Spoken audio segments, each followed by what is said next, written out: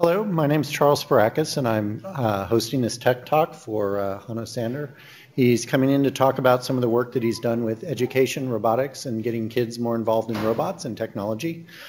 Hanno originally went to school at Stanford, and I don't hold that against him, even if it is a second-rate school. Some of us went to Berkeley, but Hanno's actually been very lucky to be able to combine a lot of his passions.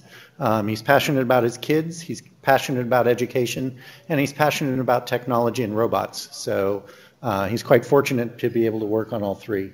So without too much further ado, Hanno. Thank you, Charles. And thank you, Google, for having me again. This is my third Google Tech Talk. I live in Christchurch, New Zealand, and I'm a father of two kids, a 5-year-old son and a 6-year-old girl. And every year I make it out here and talk about the new projects I'm up to. And this year I'm very excited about the T-Bot, a educational robot, my 12 blocks visual software, and the curriculum that we're developing to help schools roll out robot education classes. So why do we need to improve education with robots? Well, computers are getting smarter. Deep Blue was already more than 10 years ago and beat the best chess players in chess. And just recently, Watson beat the best Jeopardy players in common questions. So computers are getting smarter, and as a result, we people also need to be getting smarter, especially about technology and how it pertains to computers. So tech education needs a boost. Specifically, there are 4 subjects that I like talking about: science, technology, engineering, and math. And these are technical concepts that have a lot to do with computers, with the world around us, with software. And in order to excel at these, you need a very solid foundation. These subjects can be hard because they're abstract. Counting, vocabulary, reading, writing, those are much more concrete. You can point to an apple and ask a child to count it, but you can't point at a formula. You have to learn it, you have to understand it. And a lot of engineers become good engineers by playing with things, by playing with circuits, by playing with robots, or by playing with code. And so that's what we want to do more. This is an image that I think illustrates very strongly that you have to do something in order to learn it. I've learned how to do pottery, and I didn't learn it from a book. I didn't learn it from a video. I learned it by taking some clay, putting it on a wheel, and then feeling how it gradually became into a pot. And people guided me through it, and that's what we're trying to do with the robots now. So get kids playing with robots and let them learn by themselves. So a lot of science, technology, engineering, math is currently taught by books, by blackboards, and by looking at complicated formulas like this. Hopefully, robots can bridge this gap between these abstract concepts that make up the foundation of science, technology, engineering, and math, and hands-on learning that kids can do by having a handheld platform that they can interact with, they can play with, that they can call their own, and they customize to make it their own. So robots have been around for a while. Started 100 years ago, where people wrote books about them and built mechanical models of them. And only recently have they really grown to provide a very rich learning environment. And what I mean by that is that they have all the capabilities that are interesting for a wide variety of different kids. Some kids like to play music. Some kids like to choreograph dance moves. Some kids like to build things. And some people like to program. And a robot can suit all those kids and can provide a good learning environment for all those kids. So there's a lot of concepts that can be learned from robots. In the science area, by looking at experiments and learning from that, applying that to another experiment, performing measurements. There's a lot of sensors on robots in terms of measuring proximity, in terms of measuring motor current, technology, looking at ultrasound and infrared sensors, engineering, understanding center of gravity, making sure the robot doesn't fall over, and of course math, so the logic and even the simple things like how many degrees in a square and how do you make a square, how do you make a circle. So this is what I'm spending a lot of my time on these days, having a bunch of kids play with some software, play with a robot, and being helped by other adults to make it into a very satisfying experience for all. And what these kids are doing is they're controlling something. Typically, a kid 6, 7, 10 years old might have a dog, might have a sibling, but they don't have things that they directly control. Of course, they try to control as parents, but robots are one of a few things that they can program, and then they can hit a button and watch as a robot does what they want to do. They can create things. Lego is very popular, and robots take that to the next level by combining motion, combining programming, combining it all together so that they can create very complex things. And customizing, so taking a platform that already provides a lot of functionality and adding to that, so modifying it and calling it their own. So robots that are just out there and that the kids can play with are okay, but it's nice when the kid has ownership and can say, yes, I built this robot, I added these components, and I built that together. So robots can be used from simple demonstrations, so in physics classes, engineering classes, to show concepts like acceleration and measuring velocities. It can be used in challenges like line following, maze. I'll show a video of a RoboCop dance clip later. And competitions. So there is a wide variety of competitions aimed at different ages and different capabilities. So why aren't robots in every school right now? Well, they used to be very difficult. They used to be difficult for the kids to succeed with, and they are certainly difficult for teachers to succeed with. Teachers typically don't have a lot of time and energy and money to get started with a new product. And they want something that works. Robots also aren't in every school right now because they're limited, and they used to be limited in functionality and they're expensive. So robots used to have to be soldered together and screwed together, and then you had to program. So to be successful, you really needed to be an expert electronic engineer, a computer scientist, a mechanical engineer, in order to put all the pieces together. Nowadays, robots come in, can be pre-assembled, and the code, as I'll show you in my demos, is much more visual and friendly to the novice programmer. There are a lot of sensors out there now, and typically they are very inexpensive, and they're much more capable than the touch sensor that we had many years ago. There's microphones, there's cameras, there's ultrasound, infrared proximity, and this makes it much easier to have a much more engaging experience to take the kids further. And robots used to be very expensive, primarily in time, so in the amount of time that it took to build something that was interesting. Also, of course, also in the financial sense, they were expensive, and we're hoping to change that as well. So I'm from New Zealand, or I live there now, and I have to show this picture wherever I go. And we are currently rolling out these T-bots and 12 blocks in New Zealand. Here's a primary school with Macintosh computers running 12 blocks, and with kids programming the T-bot educational robot.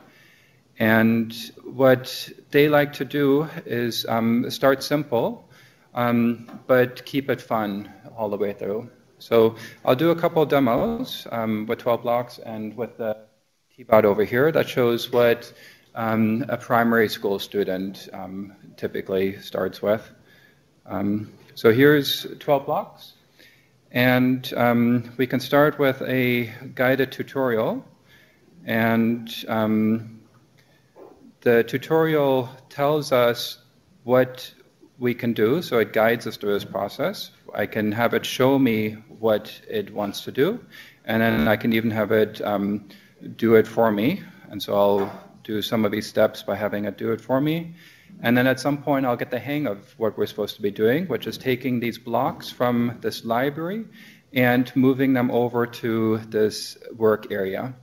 And so it's now telling me to move this wait block from the control section over here.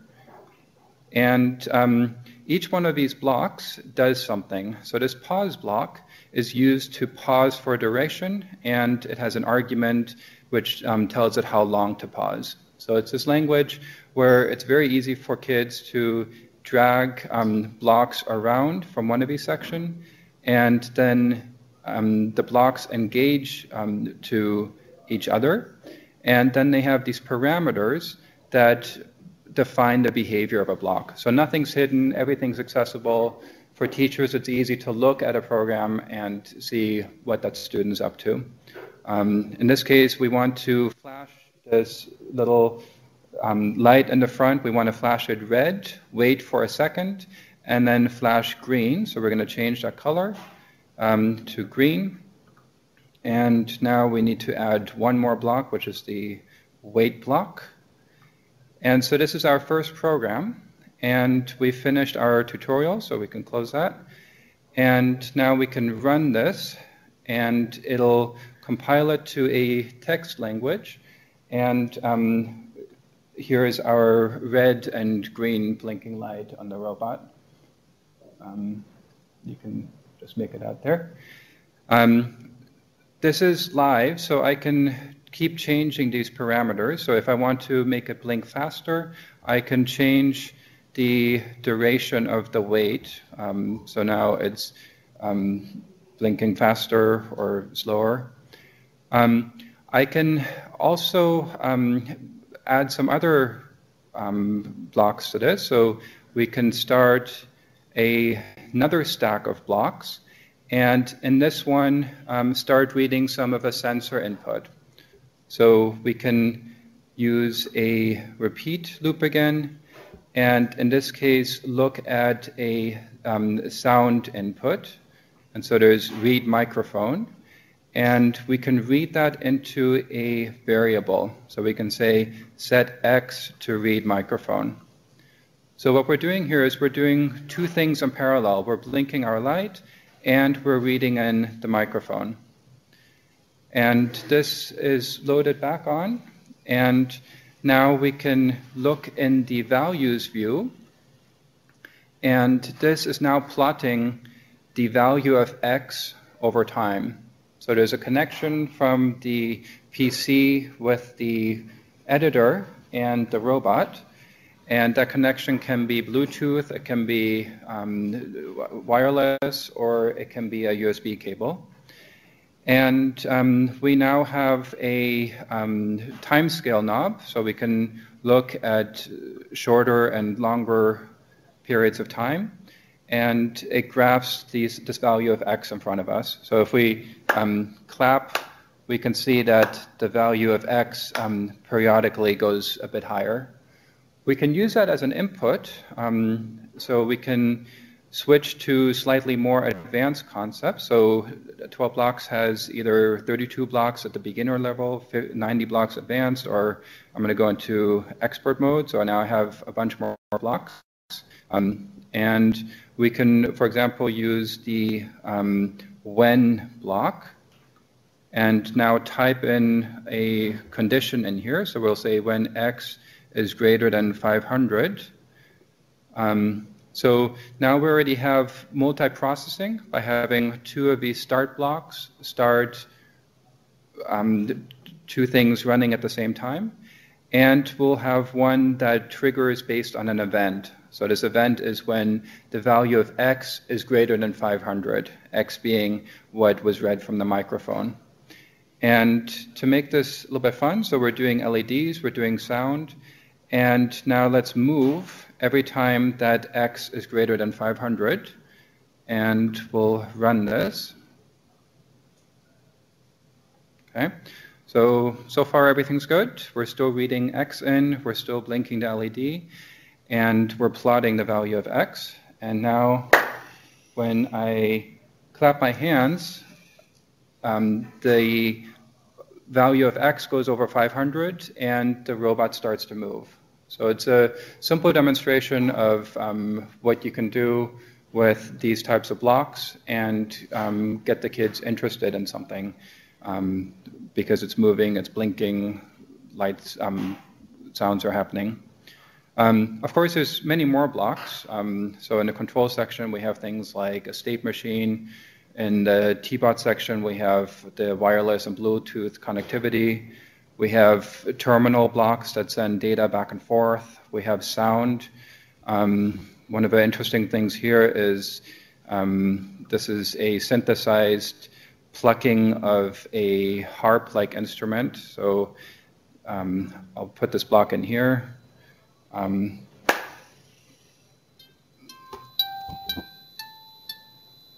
These are all just blocks that exist in 12 blocks and rely on lower level code to get something done. Let's go back to the presentation. Let me introduce this. So what we're doing with kids for competitions is taking these blocks of moving and lights and sounds, and one of the competitions was the RoboCup dance competition, where a group of kids, 12 kids, 5 to 12 years old, took these robots and took this code, and then dressed up robots in costumes and dressed themselves up, and took some music, choreographed some dance moves for themselves and for the robots. They had multiple robots. And then the competition was to do something creative inside a 2 by 2 meter space. And this is the result. This is the RoboCup Nationals in Wellington of last year.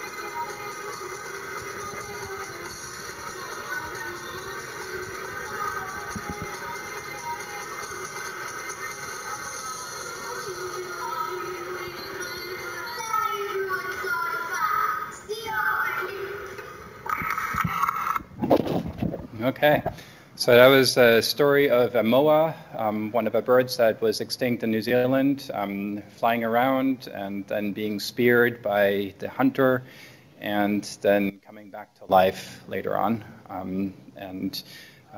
Yeah, lots of fun. So in the second demo, I'll build on the foundation that we did previously with some more sophisticated behaviors. So we'll look at more at variables, advanced functions, more sensors, control theory, and do some fiducial computer vision as well. Okay, so here was our program, and we can add some functions to this. So the way you use functions is you can take one of these function headers, and then a function caller gets made for you. And so we have it here.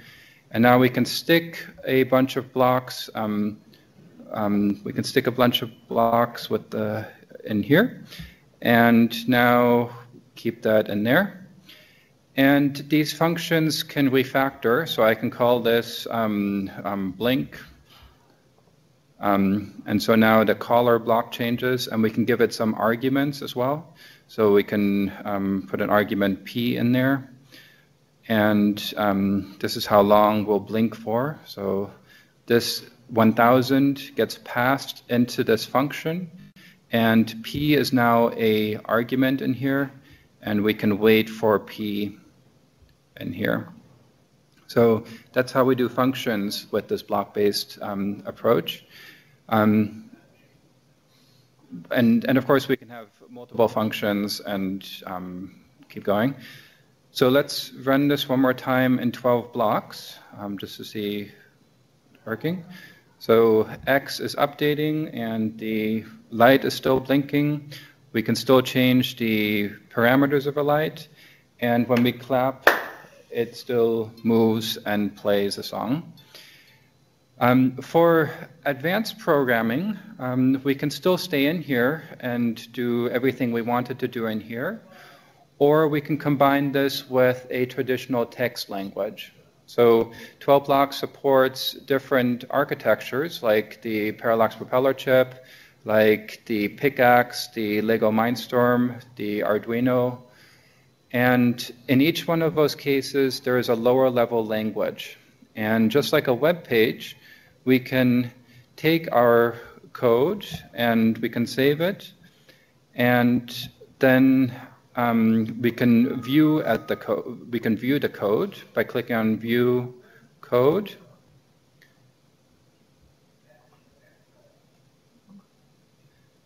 And here's this lower level equivalent of what we just typed, or what we just dragged together. So here's this function blink, and here's this X is greater than 500. And in this language, we can then run it. So this is just running that same code, but this time as a text language. And here's a different way of visualizing X from the microphone. There's also a logic state analyzer in here to look at the pins from the chip. So we can really get down to the hardware that we're running this on. We can also run a source code debugger on all this. So we can run this with a debugger. Let me switch back and just make it a little bit simpler. So we'll just blink one light. So we'll do this light, and we'll just do one item here. So what we're doing here is just setting X to the value of the microphone. Okay. And now when we view this code, and when we start the debugger running on this, now we can place breakpoints, and even though this is running on multiple processors, so the T-Bot uses a parallax propeller which has 8 cogs, so 8 32-bit microprocessors, we can stop one of those at a time. So we currently have X updating here, and we can put a breakpoint in that line, and everything else will keep running on our T-Bot, except for the processor that's running this function of updating the x variable. There's also a profiler, there's also a memory map, so there's a lot of ways of debugging this code once it's running.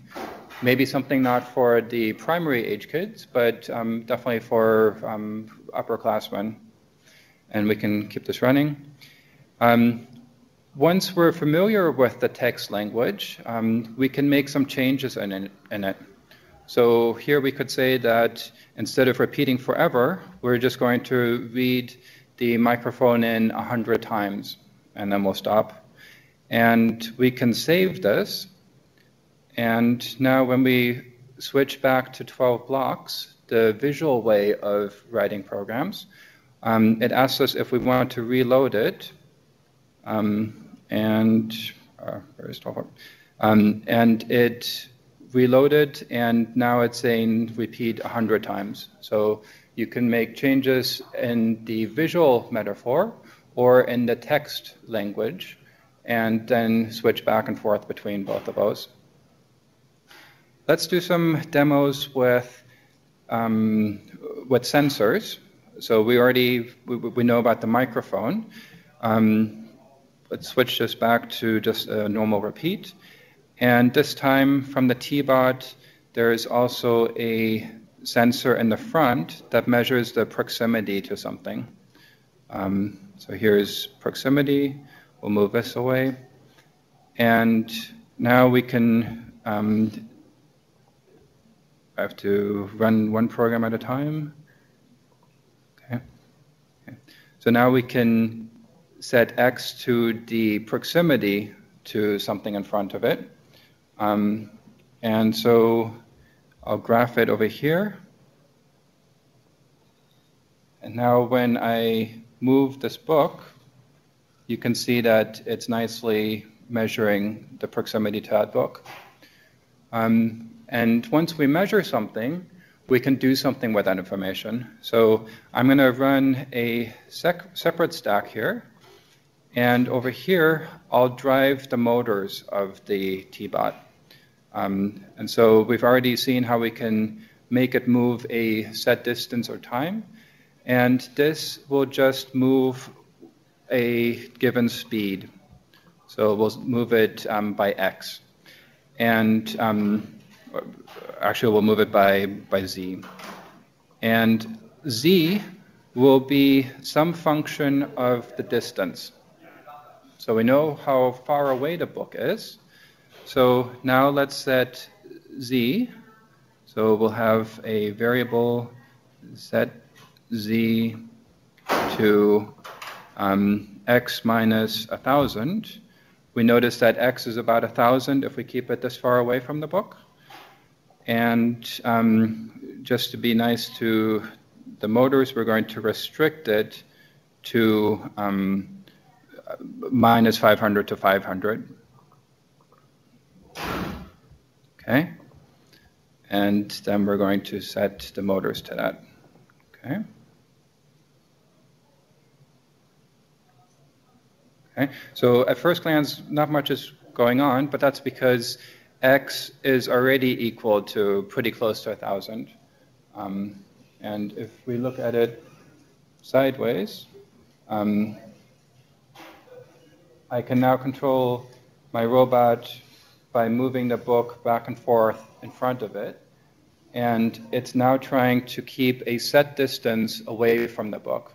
So it's a very simple program. It's just looking at the proximity to the book and trying to keep the motors at a value so that that distance is some value. 12 blocks does have PID control blocks and other fancier blocks, so we could make this even more exact. But that's sort of a first introduction to feedback loops for a lot of students, a lot of kids. And obviously with the same type of control, we can stay on a black line to do line following, or we can do more advanced control logic. Let's see. If we want to control it remotely, we can do that from within 12 blocks as well. So 12 blocks has interface blocks, and just like we see X and Z on the side over here, we can put a joystick block out. It's a very old school joystick. So now we're combining computer science programming blocks with user interface blocks. And I can couple this user interface into the firmware that's now running on the robot. So now instead of setting my motor to a variable that's dependent on the proximity, we can just set the motors, oh, I lost it. We can set the motors to the value n, which is the x position here. So so I'll set it to the y position. Okay, so here's y and y. And now when I press run, nothing's moving, and I still get the position information. But now when I move the joystick,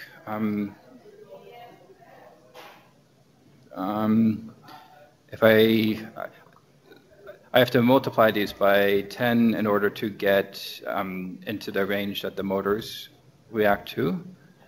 So here we go, let's try this again. So y is currently 0 and my robot is parked. But now when I move this, I can remote control the robot just by moving this back and forth.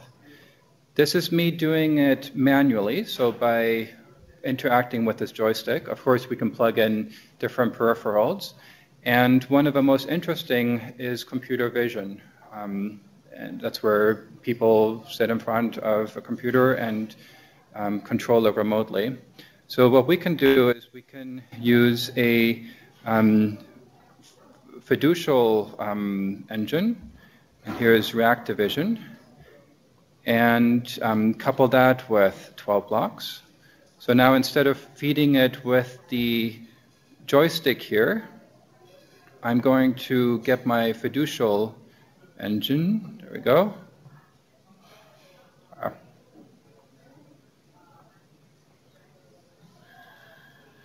Let's see.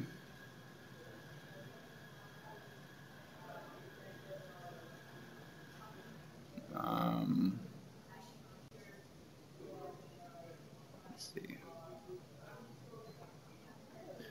Okay. Come on. Go. One more try.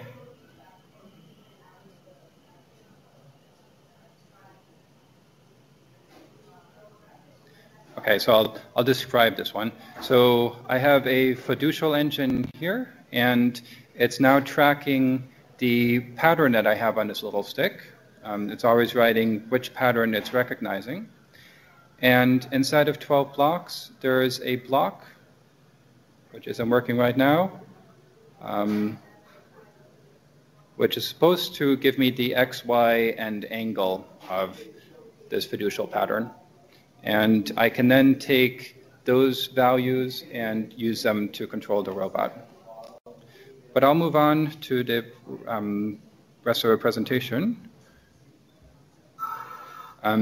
So this next video is of some students using line following to find a Coke can and push that outside of a maze. So they're also using the T-bot programmed in 12 blocks with the sensors to look for a black line, and then at the end look for a Coke can and push that out.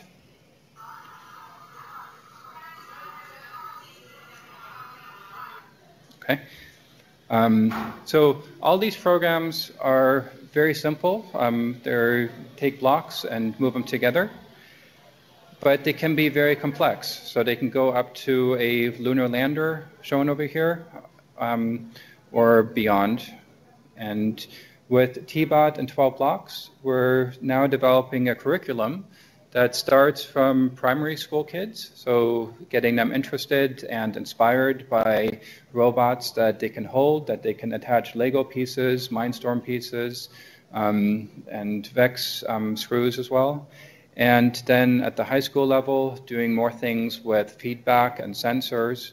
And at the university level, looking at how text languages and robots can do something together. 12 blocks is a nice common language. So there are now a couple people that are translating libraries and books written for other languages. And then from 12 blocks, you can target different processors and architectures so that the same code runs on them as well. And there is also a curriculum. So from the University of Canterbury, a postdoc wrote some curriculum that maps specific, you'll bring it up, that maps specific achievements and standards to exercises that are done with a robot so that the students are fulfilling requirements set by the state and still actively engaged in robotics. So this curriculum, this one over here, is a robot that is looking at a black and white pattern, and by doing this exercise, kids are learning about error control coding and parity checks and using variables and arrays and following patterns as well. And the goal of this is to make it very easy for a typical teacher to first read about the concepts that the students will be involved with, and then guide them through activities one block at a time until everything's there. And so we're making it easy for students to learn and for teachers to teach. And at the principal level, taking this technology and making it so that it's an easy decision. Okay. So besides the T-Bot and the 12 blocks, I'm also working on Viewport, which is the debugging tool that I showed you earlier for text-based languages. The prop scope, which is a analog USB oscilloscope sold by Parallax. So it's also targeted at the educational space, where it comes with a book that takes kids through simple DC electronics to AC electronics, sine waves, op amps, all with a easy-to-use oscilloscope. I've also written a book and starting on another one about advanced robots. And I'm working on some project like the America's Cup race, so taking some sensors and the logic to improve the ships for racing. Any questions?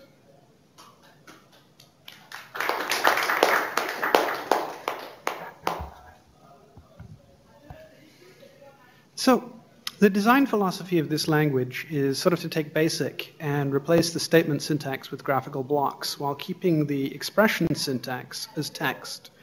What motivates that cutoff? Do students really find it harder to place braces than they do parentheses? So visual languages have been around for a while. Okay.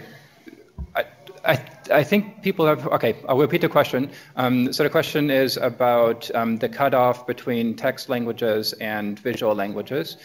So the nice thing about a visual language is that students don't have to learn the language. They don't have to learn what word to type in order to get something done. They don't need to learn the semantics of whether to use a curly brace, a comma, indentation. And they don't need to learn about the syntax. They mainly need to learn about the what blocks are available, and if they like a block, then using that block and putting it somewhere. Some languages are iconic based, where they put fancy icons in these boxes, and then once you have more than 5 or 6, it becomes pretty difficult to understand what each one means. I used text in there, and the text describes what they're trying to do. the whole concept with the blocks is that it's not just replacing one line of code, but it's putting everything that you need to get something accomplished. So importing additional libraries, allocating space, variables. So all of that is done behind the scenes in each one of our blocks. Surely. Yeah. But to the contrary, in your, what was it, when statement, I think you wrote x greater than 50. And x was not a graphical object, greater than was not a graphical object. Yep. And I was wondering why you drove this design halfway, rather than building the entire language according to a single organizing principle. Okay. The question was that in 12 blocks, some things are represented in visual blocks and some things are not. Some things are kept in text. And I did that very much on purpose. There are other languages like Scratch out there where everything is kept as a visual item, and that's good for people starting out, where people can drag together a plus block and then another equal block and less than block. And so you're putting everything together with these blocks. I made the decision to leave conditions and expressions as text because that makes it easy for people that have played with it for a little bit to type in whatever they want. So it's very free form at that stage. There is, and what kids typically do is that they start out not needing to type in any conditionals and expressions, but by the time they get to the point where they need that, they're then confident enough to use some text.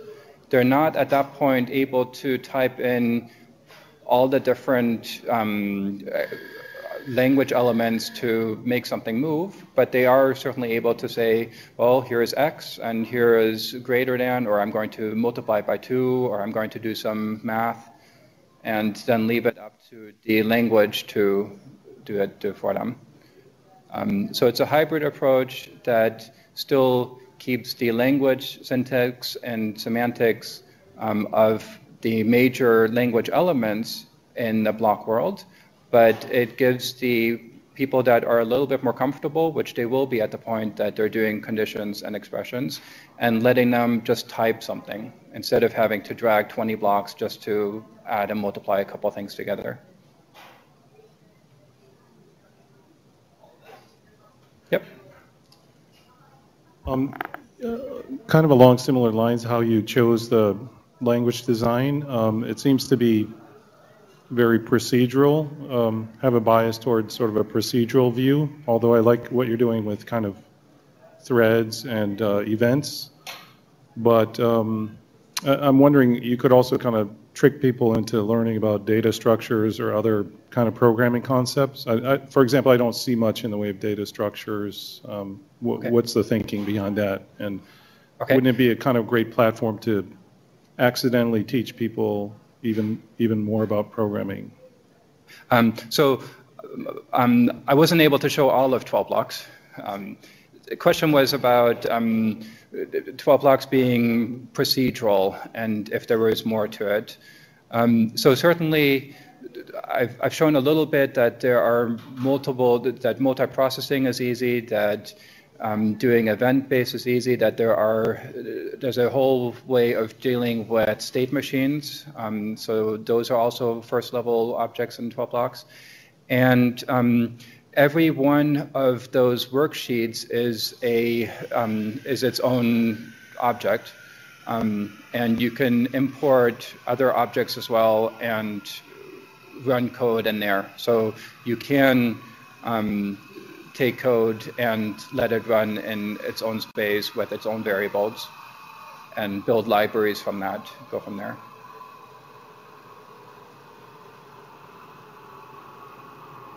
Is the language in fact event-based? From your example, I couldn't tell whether when suspends or whether it was simply iterating forever.